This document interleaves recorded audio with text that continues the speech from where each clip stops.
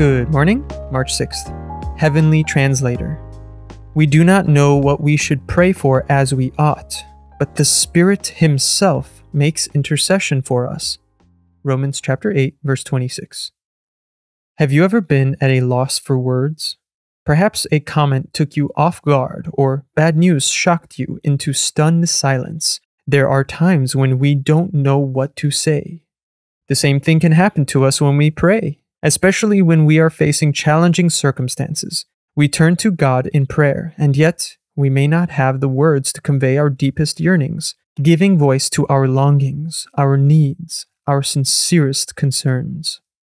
In those moments, we need to remember that when we can't find the words to express ourselves, the Holy Spirit comes to our aid. He speaks to God on our behalf, translating the concerns of our hearts in ways we cannot comprehend. He is there as our advocate, representing our concerns to God the Father. When we can't find the words to express ourselves to God, our heart's desires will be translated to our loving Heavenly Father by our Comforter, the Holy Spirit.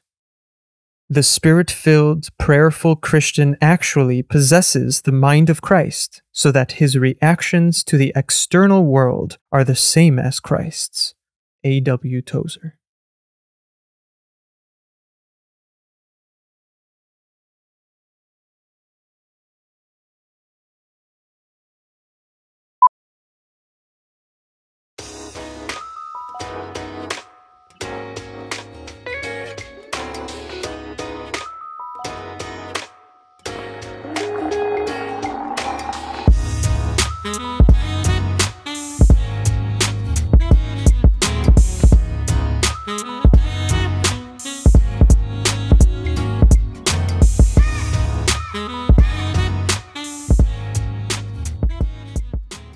Good evening. Something to live for. Before long, the world will not see me anymore, but you will see me. Because I live, you also will live. John chapter 14, verse 19. Despite how gloomy the future may appear, it is vitally important to accept that your life and your future are both in the hands of God. The Christian's life is not ruled by blind fate.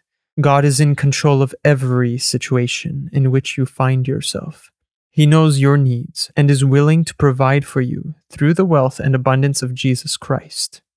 As your faith grows and becomes stronger, and as you start trusting Him more and more, you will also begin to realize how great the joy of a life in Christ is and how trustworthy God is. He is the rock upon which you can build your entire life and future, knowing that His grace is enough to get you through each day. Through His death and resurrection, Jesus not only gave you life, but also a reason to live. Through His Holy Spirit, He also provides you with the ability to live life to the fullest. Seize this life and live it in the abundance of Jesus Christ, your Lord.